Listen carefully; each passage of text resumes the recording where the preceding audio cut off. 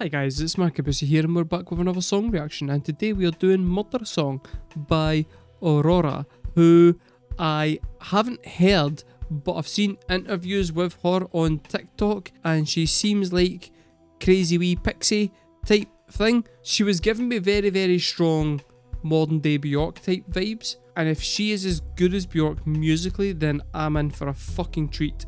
I'm quite excited for this one, to be honest. Heard nothing but good things, but I've deliberately held off on listening to it because I wanted to check it out on the channel for you guys to be able to see it. So we're going to strap in, we're going to listen to it, and then we're going to put it onto the emo scale and decide how emo is Aurora.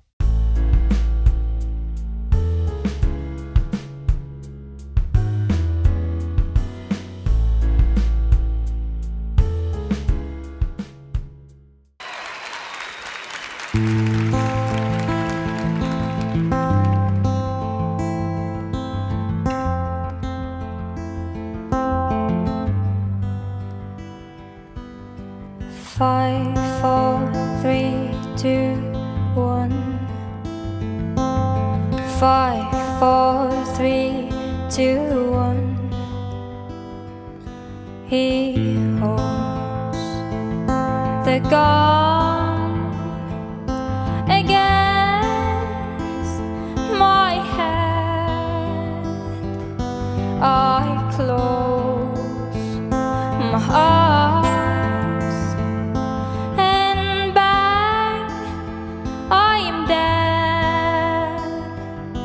I know he knows that he's killing me for mercy, and here I go.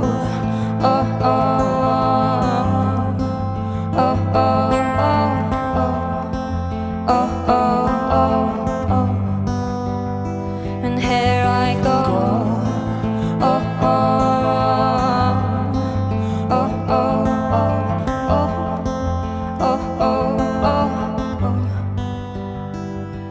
And he holds my body in his arms. He didn't mean to do no harm, and he holds me tight.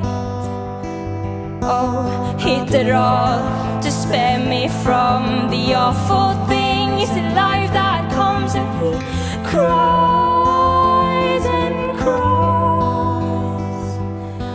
I know he knows that he's killing me for mercy, and here I go. Oh, oh, oh, oh, oh, oh, oh. It's a song about euthanasia. I'm basing that entirely on the line about killing her for mercy. Also, is she Icelandic? Because she seems very Icelandic. I'm getting heavy Bjork vibes. Musically, it's more like Susan Sunfur or Siri Nielsen. They're both Scandinavian. I think Siri Nielsen might be Norwegian, and I think Susan Sunfur might be Swedish. I think. In my head, there's like a small group of kind of Scandinavian female singer-songwriters who are eccentric as fuck, in that kind of genuine eccentric way. Like, they're all astonishingly good singer-songwriters. I fucking love this kind of music. Her voice is beautiful, and I don't even think that she's particularly giving it that much effort at this point. She doesn't seem to be straining in any way, and her voice is beautiful. Okay, so the song's not about euthanasia. The song is about being unalived. She can see from the perpetrator's eyes, that he's seen it as an act of mercy, which is fairly fucking unsettling. I like a challenging song as much as the next man, but at the same time, I'm always then left sitting here whilst I'm doing these reactions, just thinking, fuck, how do I go about like talking about this. Mercy, and here I go. Oh, oh, oh, oh, oh, oh, oh, oh, and here I go. Oh, oh, oh, oh, oh, oh, oh, oh, oh. He holds my body in his arms. He didn't mean to do no harm, and he holds me tight. Oh, he did it all to spare me from the awful things in life that comes, and he cries and cries.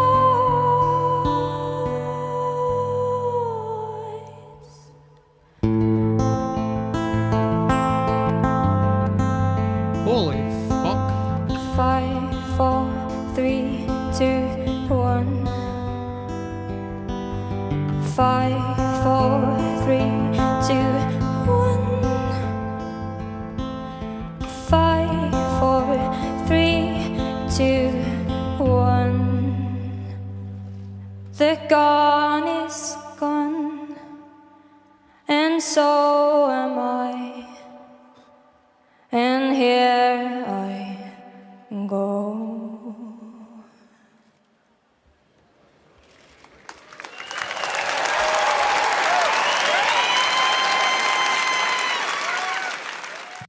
Jesus Christ. Okay.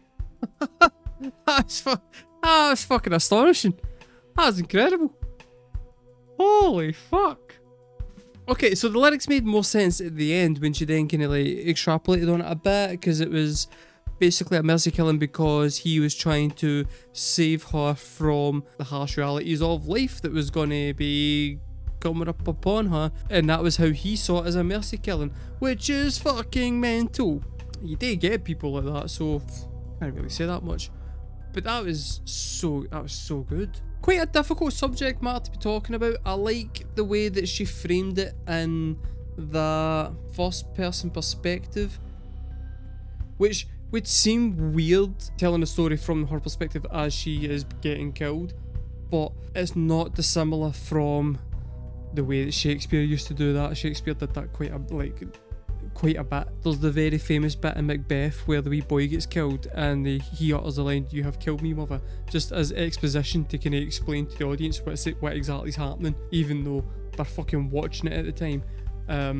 It's also very similar to the entirety of The Lovely Bones. The first chapter in particular is detailing a really gruesome event from her point of view as she's telling it. As you're reading it, it's deeply uncomfortable because of the point of view that it's been picked from, but then when she then goes, well, it's because like you're then following me in the afterlife after it, it's kind of like that's how it makes sense to be telling it that way in that book, but it's a fucking deeply uncomfortable read. Yeah, that was kind of brilliant. That was really powerful and beautiful, and I definitely need to check out more of her stuff. Okay, emo scale. Boom, we're just going to put it right up there. That's where that's gone. Right, there we go. That was fucking quick. Guys, let me know in the comments below. What did you think of that song? Did you like that song? Did you not like that song? Do you like Aurora? And if so, what's the next song of hers that I should check out? I've been markabusi, guys. Thank you very much for watching, and I will see you next time.